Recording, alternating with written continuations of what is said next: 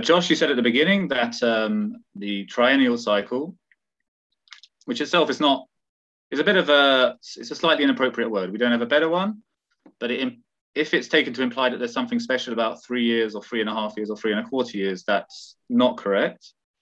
The basic point is that Chazal set originally, or you might even say pre-Chazal, the Chachamim of the Torah of Ezra Sofer set a certain amount of Torah to read each week based upon how much people can be expected to read and internalize and understand. And it falls out that if you read that much, it comes out about 3 years. And if you take, and depending on when Shabbos falls on Yom Tov, and if Rosh Chodesh is this, or blah, blah, blah, it might be a bit more, it might be a bit less. You can divide it up a bit more, you can divide it up a bit less. There's nothing special about 3.5 years, or 3 years, in fact. But there's one more thing, which is that it's very true, of course, that it was established by the Chachamim of Eretz Yisrael, but that shouldn't be taken to imply that it's only for Eretz Yisrael, or it's specifically for Eretz Yisrael. When Chazal established this reading, their assumption, as far as anyone knows, and there's no reason to think otherwise, was Jews, wherever they should be, if unfortunately for whatever reason they're not home in Eretz Yisrael, should also be reading a triennial cycle. And you could even argue that one of the benefits of a triennial cycle, which is that it allows you to study a more manageable portion each week, is even more relevant to those of you who, for the time being, are not here, because the timetable for the annual cycle is even more cramped in Chutz La'aretz because of having more Yom Tovs that fall, as a rule, not always, but as a rule, having more Yom Tovs that fall on Shabbos than we do here. But the point I'm getting at is that there's a distinction that everyone knows. There are halachot for people who live in Chutz La'aretz and halachot for people who live here in Eretz Yisrael. But that is not the same thing as a distinction between Torath Eretz Yisrael and Torath Bavel. The distinction between living here and living somewhere else exists in both of them and exists in a different way than both of them. And unfortunately, the reality is that as Jews have come back home, in very many cases, though they have adopted halachot of Eretz Yisrael, what they've been bringing back is davka, the Torah of Bavel, and not the Torah of Eretz Yisrael. It's a very good example. We all just had this sukkos, which is tefillin on Chol HaMoed. All the sources from Eretz Yisrael say you're supposed to wear tefillin on Chol HaMoed. They either imply it very strongly or they say so explicitly, like the Yerushalmi. And it's only in Bavel, I mean, the Bavli doesn't say anything, but it's only in Bavel that this idea that you shouldn't even arose.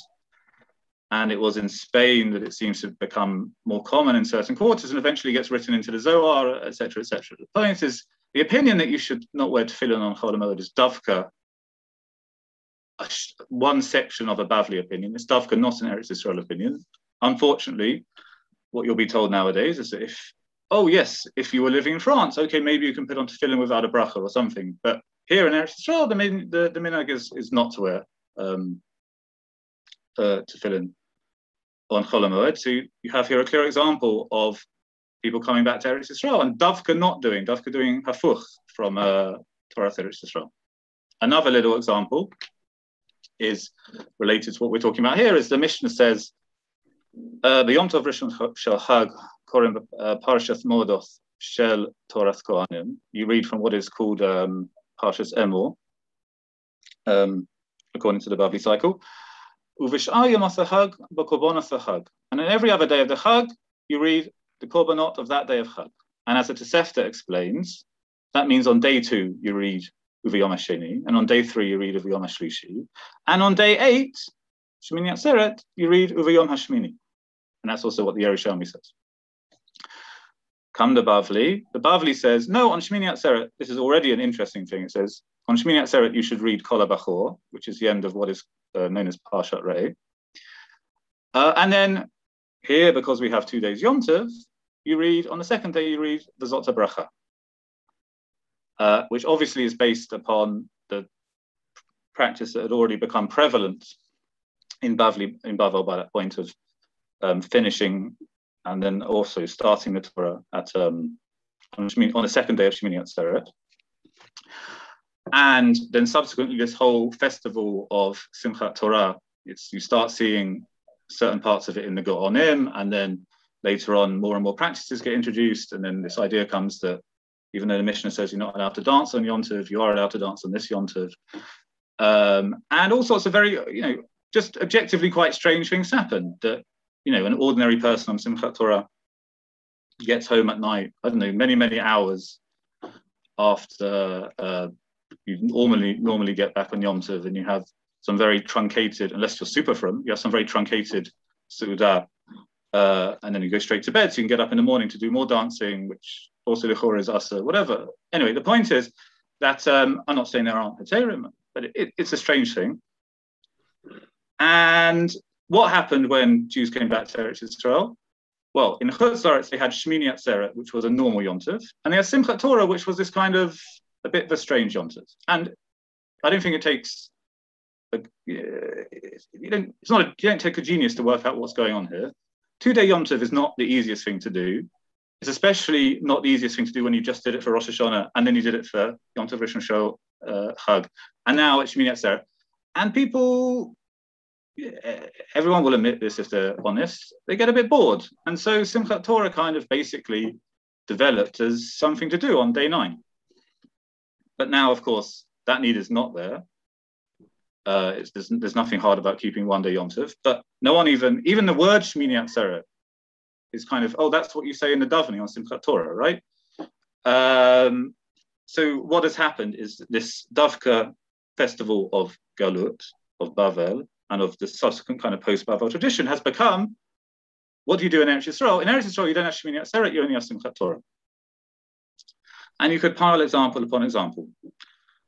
And so to cap that off, in these circles, it's not a controversial thing to say the Bet Mikdash is not going to fall from the sky.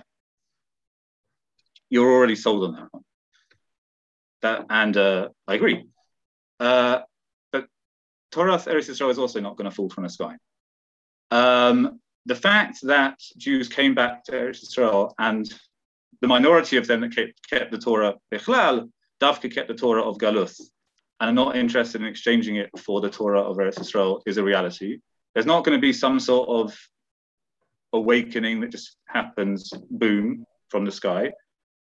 There very well may be, unfortunately, but it seems quite likely, a lot of falling off from certain sections of the Haredi world and certain sections of the Dati Leumi world. And if you've got a safety net ready to catch them, you might be in a position to catch them. But the basic point is that Torah Eretz Yisrael is not going to come, it's not going to shoot out of the ground, it's not going to fall from the sky. It's only going to happen if you make it happen. And apart from every other reason why studying the triennial cycle is a beautiful thing, because it allows you to study Targum properly, because it allows you to study the Parsha properly, because it allows you to lane your own Parsha if you have it in shul. It makes it a realistic thing to do the normal, obvious thing, which is everyone gets up and lanes their own Pesukim instead of standing there while someone else lanes their Pesukim and maybe trying to whisper it along with them, but not too loud because then you put them off, etc. Apart from all these other reasons why it's a beautiful thing to do the triennial cycle, it's also a nice, concrete thing where you can say, this is something I do as part of Torah Eretz Yisrael. And I do it with my Chabura, or I do it with my Chevritha, or Im Yitz Hashem soon, I do it with my shul. And Baruch Hashem, we were talking earlier on WhatsApp about setting up in Yerushalayim, a Chabura dedicated to the triennial cycle. Go do it, set it up. No one's going to do this if you don't do it. And if you don't do it, then I don't know what's going to be. So do it. That's all that. We would like to encourage our viewers to share these videos with friends and send in your responses. We would also like to suggest the following opportunity to our viewers. If you identify with Rabbi Bar-Hayim's message and would like to sponsor or dedicate a video interview with the rabbi in honor or memory of a loved one, if you would like to obtain Birkon Nusach Eretz Yisrael or invite the rabbi for a speaking engagement, please email us at office@machonshilo.org. If you are inspired by Rabbi Bar-Hayim's message and would like to get involved in Torah Eretz Yisrael activities in your local area, Please fill out the relevant form by going to the link which appears on the screen.